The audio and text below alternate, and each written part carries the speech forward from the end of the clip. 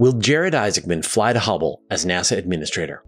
Why was 2i Borisov covered much less than Oumuamua and 3i Atlas? Does the Milky Way have galactic weather? And in Q&A Plus, my thoughts about the SpaceX IPO. All this and more in this question show. It's time for the question show. Your questions, my answers, as always, wherever you are across my channel. If a question pops in your brain, just write it down. I'll gather them up and I'll answer them here. All right, let's get into the questions.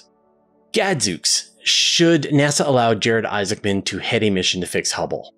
So Jared Isaacman, who was is a private astronaut, has led several private missions on SpaceX Crew Dragons to go to space, and was originally proposed to be the new NASA administrator. Trump had nominated him, I'm assuming on Elon Musk's recommendation. And then they went with Sean Duffy, who was already the transportation minister. And Sean Duffy is busy. And so like NASA is just getting short shrift. And so now it looks like they've put Jared Isaacman's name back into it. And so he will most likely become the new NASA administrator. But before, under his Polaris mission company, he had proposed that they could do a mission to fix Hubble and boost its orbit again. And of course, the problem with Hubble is it's a machine that's breaking down, and it is a machine that is orbiting the Earth, and it is it's on a low Earth orbit, and every orbit, it loses a little bit of altitude every year, and eventually it's going to get so low that it's going to re-enter the Earth's atmosphere. Now, they have a way of deorbiting Hubble safely, but it is an oversubscribed mission. It would totally suck to lose that telescope, so why not boost it? And so this was the idea. This was the proposal, that they take a Crew Dragon, they put the spare parts that Hubble needs, they train the astronauts to be able to do a mission to repair Hubble and go through this process. And NASA had said originally, thank you for your suggestion. We will take it under advisement. And that was the last we heard of it. That at no point did we get the impression that NASA was taking this idea seriously. But now the administrator of NASA is the person who is proposing the idea. So that seems like it's a sure thing. And then at the same time, he's put together a plan for what he thinks the future of NASA should be. I know there's like a lot of sort of intention, and Trump wants to see boots on the moon, wants to see missions to Mars, wants to see a lot of very exciting things happening from NASA. And so I think those will dovetail together. And at the same time, though, there's a lot of momentum. There's a lot of missions that are in the works. You've got the Titan Dragonfly. You've got the Nancy Grace Roman Telescope. You've got potentially a Mars sample return mission. You've got, of course, what's going on with the Artemis program. Does that get redone, revised? So there's a lot of irons in the fire. There's the International Space Station. What happens to that? What about the Lunar Gateway? So we haven't got a plan yet. But it would not surprise me if one of the proposed missions is to send up a Crew Dragon and repair the Hubble Space Telescope and boost its orbit and give it another 20 years of operation. That would be great. I would love that. I think it's a great idea. Mimivirus173. Why wasn't 2i Borisov covered as extensively as Oumuamua or Atlas? Am I living under a rock, or was Borisov just not in the media as much? Good question, right? We had Oumuamua. It was weird, funny shape, and it was detected on its way out. We had Borisov, which really behaved precisely like a comet in all ways, and was also detected on the way out. The big advantage with 3i Atlas is that it was detected on the way in. We have more advanced warning, more time to study it. It was also very interesting because it was coming in pretty close to the plane of the ecliptic, which is not surprising because the plane of the ecliptic is where astronomers search for asteroids, right? All of the detection tools are oriented to look in the place where all of the asteroids and comets are likely to be, which is the plane of the ecliptic. I even know if the Atlas telescope can find stuff that's outside of the plane of the ecliptic. Just makes you wonder how many interstellar objects which are perpendicular to the plane of the ecliptic are passing through, and we just didn't even notice them. So why is this one bigger? And I would say it's the advance notice And I think that there is this kind of just growing appreciation for interstellar objects in general, right? Oumuamua was like, there it goes, right? And so we only got a little bit of time to sort of study it, and it was gone. And same thing with Borisov. But with Atlas, there's all this anticipation. It's coming into the solar system. We saw it out by the orbit of Jupiter, and it's making its way past Mars, past the Sun, past the Earth, past Jupiter again. All these spacecraft are well positioned to be able to observe it. And so I think a lot of the excitement for Atlas is just the anticipation of what we're going to be able to discover when we turn all of these telescopes on it. With the other two, it was too late. And so we couldn't build that anticipation. And so it's sort of like you're looking forward to what might happen. Amelia Nolaneri. Do you know if the Milky Way has some kind of weather like the sun has? Sort of, but not in the same way that the sun has it. So the sun, right, is this massive incandescent gas, and it has solar flares, coronal mass ejections, various events that are going on the surface. But the Milky Way is the combined illumination from 100 billion stars. And so there are no singular events. You're not going to get a flare from the Milky Way, because the Milky Way is 100 billion stars separated by light years apart. They all are leading their own separate lives. But there is an equivalent of, like, the sun has the solar wind, that there is this constant stream of particles that is coming from the sun, and that the sun is creating this bubble around itself in the Milky Way, which is all of the solar wind that is coming off of it. But the Milky Way is made up of the combined solar winds of all of that 100 plus billion stars. And so that is called, like, the interstellar wind, the interstellar medium. And that there is this boundary between the wind that is coming off of the sun and the combined shared wind from all of those stars. The Voyager spacecraft, they passed through it and were able to sense the magnetic field lines, but they were able to detect the presence of, right now we're in the sun's solar wind, and now we're in the interstellar wind, which is really cool. The other kind of weather that you can get can happen when a galaxy has a supermassive black hole at the heart of it. And so when it has a supermassive black hole, something with millions or maybe even billions of times the mass of the sun, it can go through periods where it's actively feeding, when it's actually like consuming material, and then times when it's quiet. And the times when it's quiet, it's just this giant rotating invisible sphere, right? Because, it absorbs all the light, you can't see it. But then there are times when it is feeding, when stars get too close, when material falls into it, and it builds up this big accretion disk around the black hole.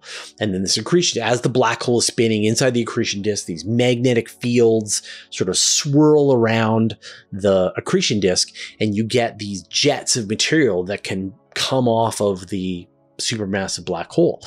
And we see that as a quasar. Like, when we look out into the cosmos, we see these point sources that are incredibly bright. And it turns out these are supermassive black holes that are emanating jets in our general direction, and we can see them.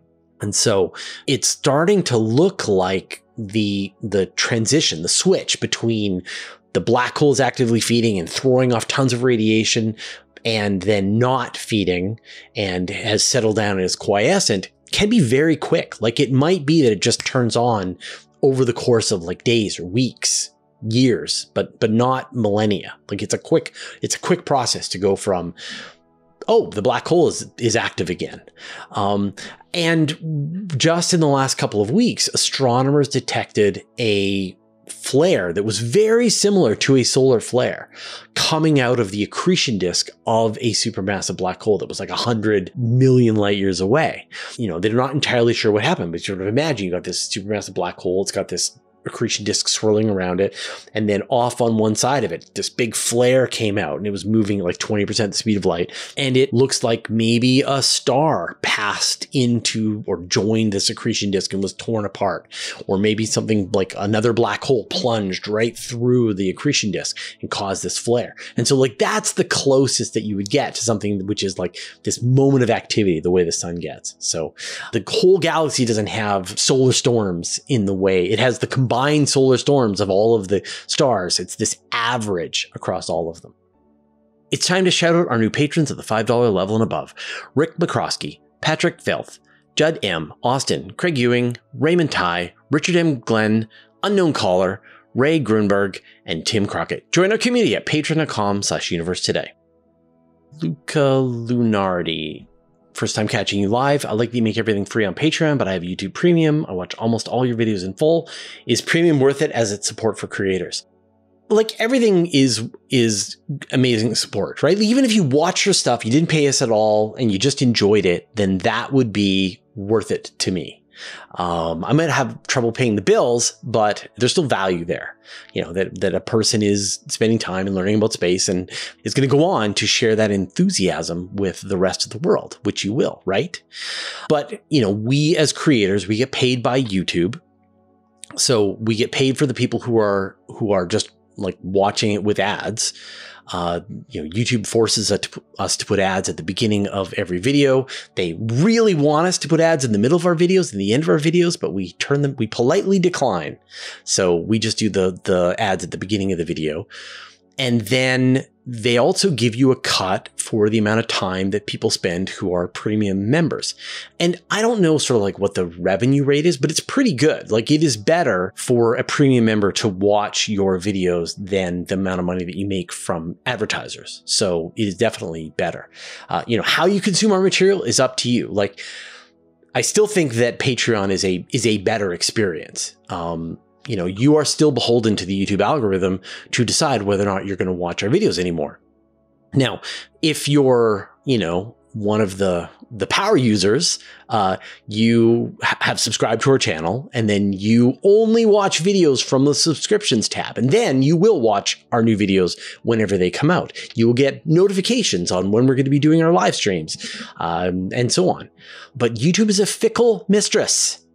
And we've experienced many times in the past where YouTube is really into what you're doing and they want to share you out to as many people as possible.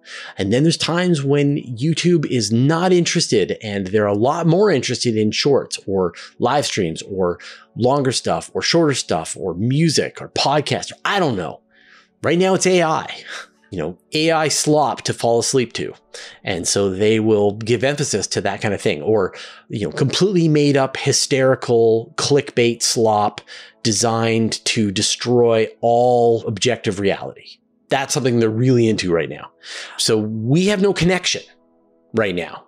If you just like watch your stuff on YouTube, you're like, yeah, I really like Fraser's stuff. That's great. And then YouTube just sort of like quietly shuts the door between us and you never notice. You're like, whatever happened to Fraser? Did he just give up? Nope. Was still producing content, but now he's just no longer there. So that's why you want a direct connection. You want to sign up to my weekly email newsletter. You want to, if you join us on Patreon, and then for free, right? Like, don't pay anything. And then you will get a notification. You get an email every time we release a new video. And so if it's important to you, like if it's that important to you that you enjoy our stuff, then if YouTube stopped telling you that it was happening, would that make you sad? And if it would make you sad, then just connect, right? And call your parents. Did you know that you can watch the same video with no ads and get a bonus question over on Patreon completely for free? We call it Q&A Plus. And this week's bonus question, what do I think about the SpaceX IPO? And this is not investment advice. I'll put a link in the show notes. All right, those are the questions that we had this episode. We are back from the 1 month live stream hiatus. And so these questions are fresh, hot off the brains of the people who watched the live show, as well as people who put their comments into the YouTube comments. So I'm going to chat about sort of what's going to happen over the holidays. But first, I'd like to thank our patrons. Thanks to Abe Kingston, Barely Roofing, Brian Bodie, Caradwin, Chuck Hawkins, Commander Bielek, Cy Nelson, Dark Finger, David Gilton, David Matz, Evan Pro, Greg Feely, James Clark, Jeremy Madden, Jim Burke, Jordan Young, Josh Schultz, Marcel Smits, Michael Purcell, Nordspace, OneStepForAnimals.org, Paul Robach, Rink Heidi, Richard Williams, Sean Sargent, Team Feller Munley, Team 49, Telescopes Canada, Wolfgang Klotz, and Zeldabord Galactic Defender, who support us at the Master of the Universe level, and all our patrons. All your support means the universe to us. So it's time to figure out what's going to happen for the holidays. And normally, you know, we take a bunch of breaks because often the Christmas and New Year's show up very close to when we're doing live streams, but in this case, it's sort of like they're exactly opposite. So Christmas is like midweek, but my shows are on the beginning of the week. And so there's going to be no disruption at all. I did a show on Monday, the 22nd. I'm going to do a show on Monday at my normal time, 5 p.m. Pacific. And then I'm going to do a show a week after that. So it's just week after week after week, all of the live streams. We are planning an end of the year special, but it's going to be kind of weird, which is that we are going to look back at 2015 as what we consider to be the greatest year in modern astronomy, and sort of all of the interesting things that happened during that year and sort of what we've learned since then. So it's a bit of an unusual year-end wrap-up. A different year. But hey, from everyone here on the team, everybody who sort of works with Universe Today, as well as the producers, Chad, our video editor, Anton, the other video editor, we would like to wish all of you a great holiday. And, I hope you have fun and good times with your friends and your family, and you watch a lot of sci-fi and you catch up on all of those video games that you were hoping to get through, read a couple of books, and of course, watch some of our shows. All right, we'll see you next time.